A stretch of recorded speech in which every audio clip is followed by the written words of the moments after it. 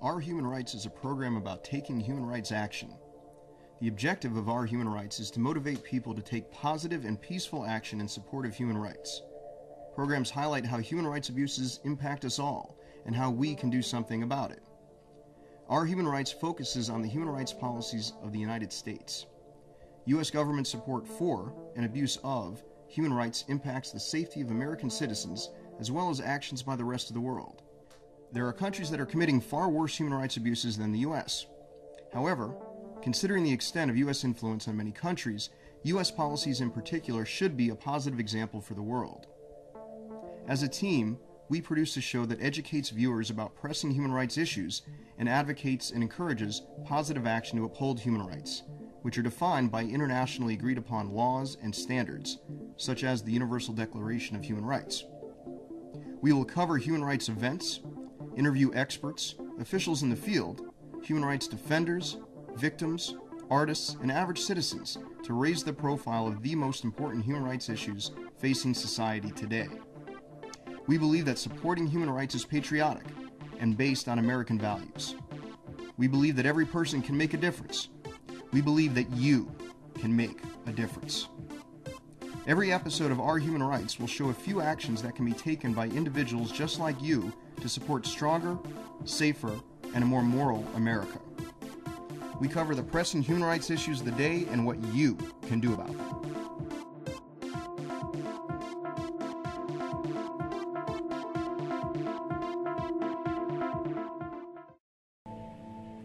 Human rights are under threat. The ban on torture and other cruel, inhuman, and degrading treatment is being undermined. In the war on terror, governments are not only using torture, they're making the case that this is justifiable and necessary. Human rights organizations have found that the abuses which took place in the Abu Ghraib prison in Iraq by U.S. forces was not an aberration. They are part of a pattern where versions of interrogation techniques developed for use in Afghanistan and the Guantanamo Bay prison later emerged in Iraq. Torture is prohibited in all circumstances under international humanitarian law, the body of law applicable in armed conflict. To suggest that they might be justified in some circumstances is based on a premise that the end justifies the means. This is a rationale similar to that often used in an attempt to justify acts of terrorism. The United States influences governments everywhere, and if our government and military commit torture, we give comfort to those who commit torture routinely and undermine the very values the war on terror is supposed to defend.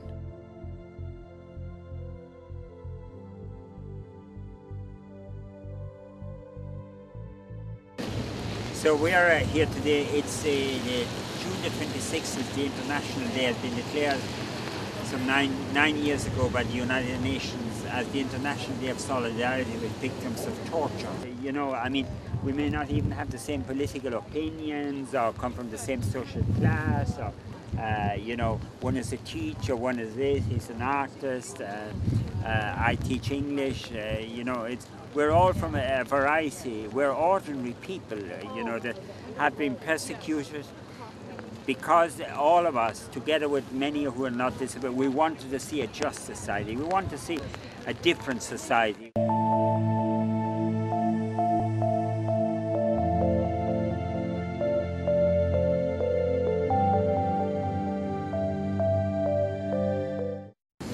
Torture is wrong, and the United States' involvement in torture is a disgrace, and we simply oppose it.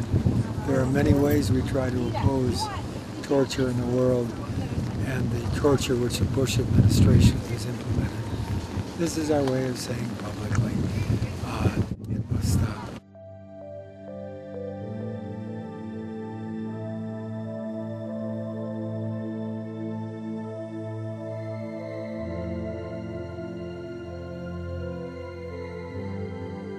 I think there's no question that the outsourcing of torture is a perfect name for what extraordinary rendition really is. We find the practice to be completely unlawful. It essentially bases itself in secrecy, in operating outside of the law, outside of any kind of judicial review, where people are picked up, they're bundled onto an airplane, sometimes drugged, shackled, taken somewhere where they don't know where they are, sometimes their family doesn't know where they are, at times transported to places even from which they were seeking asylum. and then put into prisons where they're frequently tortured, sometimes held just on mistaken identity. And so it basically is a way of taking people into custody outside of any of the traditional safeguards that would keep innocent people from going into custody, that would keep people from being tortured, and that would prevent human rights abuses. The United States has not transported anyone and will not transport anyone to a country when we believe he will be tortured. Where appropriate, the United States seeks assurances that transferred persons will not be tortured. Ultimately, diplomatic assurances are worthless. No country, whether it's whether it's the United States or France or Egypt or Saudi Arabia, is going to let you inside their prisons to see how they're handling their prisoners. And what we're doing, as most of you know, with the extraordinary renditions, we're not only putting the people on our own plane after seizing them off the streets of Milan or the airport in Sweden. We pick them up, we put them on our own planes, we fly them to another country, we turn them over with a list of questions the CIA wants answered, and we keep money going, and often the CIA person is there helping advise what kind of more information they want. If that's not conspiracy, I don't know what is. Well, Human Rights First thinks that it's a fundamental problem to hold individuals in secret and provide them no access to any sort of humanitarian organizations, and not to tell anybody that they're being detained. This is a clear violation of international human rights standards. It can also be a violation of international humanitarian law. I think the United States has used the secret prisons and has justified the secret prisons by saying, you know, when you have very high-value detainees that you have to question, that they can't have interference from the outside world and they can't be scrutinized. I think the reality of the situation is whenever you have that kind of secrecy, whenever you disappear people, it's always a recipe for human rights violations. And this has actually been the subject of public debate. What the administration wants to call alternative interrogation techniques, which are widely thought to be techniques like waterboarding or the cold room technique, where somebody is put in a room that's around 50 degrees and repeatedly doused with cold water, sleep deprivation, stress positions, using some of the tactics that the United States themselves calls torture in their country report on human rights when they look at it being done in other countries. And so for those of us in the human rights field, it seems like nothing more than a cynical attempt than to take these people, put them outside the reach of the law, and to use techniques that would never be acceptable in a U.S. prison system. Guantanamo Bay at this point has become the epitome of every bad policy that the United States has engaged in pursuant to the War on Terror. If you look at Guantanamo right now, you have over 400 men, some who have been held for almost 5 years now, the vast majority without charge. Some of the men in Guantanamo were rendered to other countries and tortured before being brought to Guantanamo. Some of them are facing, only 10 of them actually currently are charged, facing trial by an unfair system that actually gives less rights to foreign nationals, which is a violation of our U.S. commitments under the Convention to Eliminate All Forms of Racial Discrimination, and some of them were the disappeared, who have certainly suddenly reappeared and been put in Guantanamo. So every bad policy the U.S. is engaged in, not to mention the types of interrogation techniques that broach the line of torture, if not cruel, inhuman, degrading treatment, are all epitomized by Guantanamo. In fact, one of the techniques we're using in Guantanamo that the FBI thought was too bad to even participate in is called short shackling, and it was banned by the UN several years ago. And it's a combination of sensory assaults. You bolt the person's hands and feet to the floor, leave them for 20 hours with no clothing and no toilet privileges, with the temperatures going way up and then way down, and blasting stereo music that's just almost deafening, and strobe lights in their face. And the FBI people said they were coming in and finding people unconscious in a pool of filth the next day. The fact remains the treatment is proper, and there's no doubt in my mind that it is humane and appropriate and consistent with the Geneva Convention for the most part. Remember, these are the ones in Guantanamo Bay are killers. They don't share the same values we share. In both the theoretical sense and the very practical sense, it needs to be closed. It needs to be closed symbolically because it really has come to highlight all U.S. abuses under the War on Terror, but also in the practical sense because it's unacceptable to say that you could pick up people and hold them, as recently a Department of Defense official said, that you could hold them for the rest of their natural lives without ever charging them, without ever trying them or giving them any opportunity to challenge their detention. If the United States abandons this commitment, what hope do we have of holding other governments to account? Senator McCain and Senator Graham, when they introduced the amendment, was that the problem about anyone beginning to use torture, and especially if it seems to be a norm within our own country, that it endangers our troops ultimately. And this seems to be a prophetic example of that. We lead best when we lead with example, and that example should be a good one. And I believe it can be a good one, and that's what the American people really want. On October 17, 2006, some 5 years after 9/11, President Bush signed the Military Commissions Act of 2006 into law. The recent Military Commissions Act of 2006 that was passed by Congress was a disaster for human rights, I think, from beginning to end. And if you look at what it did set up a second-tier system of justice that applies only to foreign nationals, that would allow into evidence that was obtained through cruel, inhuman, degrading treatment or coercion, which isn't allowed into U.S. courts, which isn't allowed into U.S. military courts. It set up a very broad definition of who qualifies as an unlawful enemy combatant that takes away any notion of a combatant being attached to an armed conflict or a battlefield. It could be any person anywhere on the planet, absent an armed conflict, absent any association with an armed conflict. And that's a real concern, because what that does is that then eliminates the human rights framework entirely, and puts forth the idea that you could pick up any person, anywhere, anytime, and then hold them indefinitely pursuant to a vague law of war theory, when the law of war was an exceptional portion of the law that was intended to apply to an armed conflict. The law expands the definition of combatant to include those who have purposefully and materially supported hostilities against the United States, even if they have not taken part in the hostilities themselves, and even if they are arrested far from the battlefield. An example could even encompass somebody who unknowingly contributed money to a charitable arm of a terrorist organization. These definitions have essentially been invented by the administration and Congress. They have no basis in international law and undermine one of the most fundamental pillars of the Geneva Conventions, the distinction between combatants who engage in hostilities and are subject to attack, and non-combatants. The way that the Military Commissions Act of 2006 defines unlawful enemy combatant is clearly overbroad. It includes citizens, and it also includes individuals that provide material support to individuals that engage in aggression against or hostilities against the United States. Normally, military commissions are only used to try individuals in armed conflict. People who are brought in off the battlefield. That's the idea of what the appropriate use of a military commissions is. The idea that just an individual that's engaged in what is essentially a crime of, say, providing material support, which has its own problems as far as being a vague term. That's much more appropriate for perhaps a criminal court system, civil system, domestic system to be dealing with, not a military commission.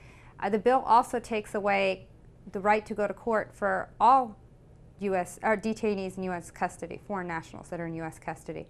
It strips those currently in custody of the right to file claims of habeas corpus, meaning just the basic and most fundamental protection of challenging their detention before a court, which essentially allows the U.S. government to continue to hold them arbitrarily.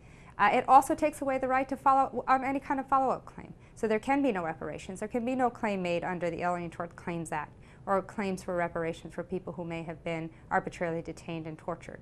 And so that in and of itself is a huge concern, just completely cutting the courts out of the picture.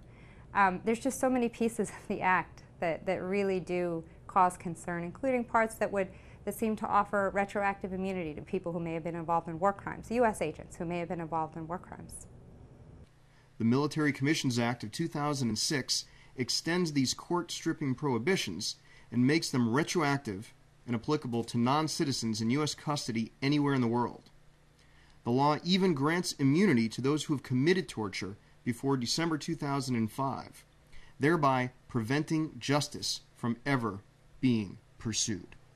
I think what it does that should be of great concern is one of the best protections against human rights violation is to have access to courts, access to judicial review, access to family and attorneys, to have some kind of outside check on the system. And by removing all of that, it creates a huge concern as to what's happening to people in custody, because they have no avenue to make complaints and they have no avenue to get their situation corrected. So if something is happening, nobody would ever know. And we've always known that secrecy is what surrounds some of the worst human rights violations. One has to realize that you don't know if somebody is engaged in terrorism. You don't know that you're torturing a terrorist. You don't know that you're detaining a terrorist if that individual hasn't been able to explain themselves in full, if that individual hasn't been given the opportunity to state why they're not a terrorist, why they haven't engaged in any hostility, why they are being unjustly detained. That process is really essential. I think that's really important to remember, that we can't say, well, it's clear that all the people being detained in Guantanamo are not terrorists. There are many innocent individuals who have been detained there, and that needs to be addressed. The idea of innocent till proven guilty is very core to civil liberties and human rights standards.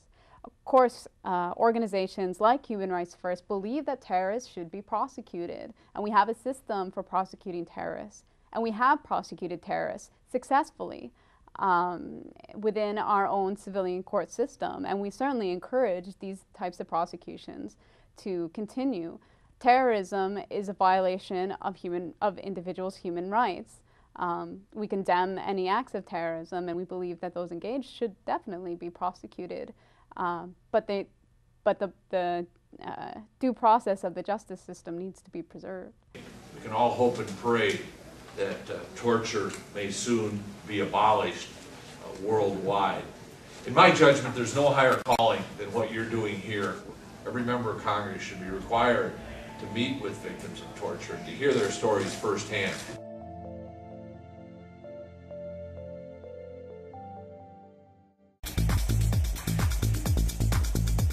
There's a great deal that people can do.